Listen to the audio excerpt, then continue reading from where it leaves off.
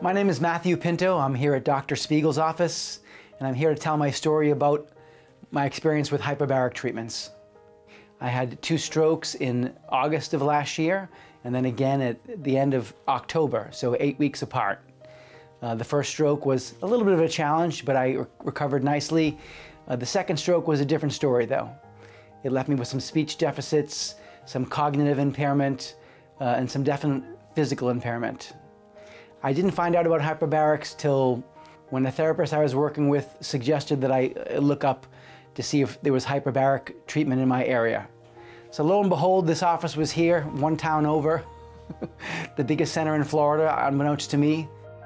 What I've been struggling with up to this point is my energy levels were just far diminished beyond where they were before the strokes.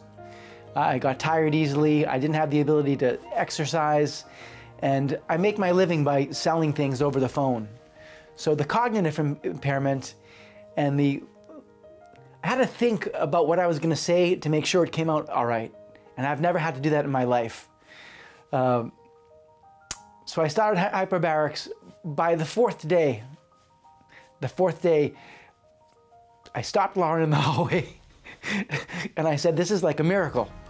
My energy levels in 4 days had come back to my pre-stroke levels. I guess I could best describe it as a fog that existed in my brain.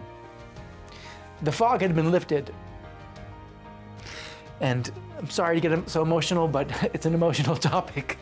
I noticed at the dinner table, one of the things I like best about being a father is being able to share things with my children and teach them things. And after the second stroke, I was less apt to do that because it was hard to put the concepts I wanted to share into words. And I found as time was going on, I just kept silent more often. Well, that lifted like that. So when that fog lifted, my hesitancy to communicate to people or on the phone with a client to ad-lib and tell a story or make small talk to make the client feel comfortable, that all came back. And at that point, so did my energy levels for exercise. And at the current time, I'm about 3 weeks into it, my energy levels are back to what they were like before the strokes. And what they were like before the strokes was I had a lot of energy. So I had energy from the time I woke up at 6:30 to the time I hit the bed about 10:30, 11. And I'm so happy to say that they're back. So in closing, I just want to say that if you're thinking about taking the plunge or into the dive, so to speak, and you're wondering about, if you're worth it, you're worth it. I'd recommend it to anyone who is struggling with a condition that this will help.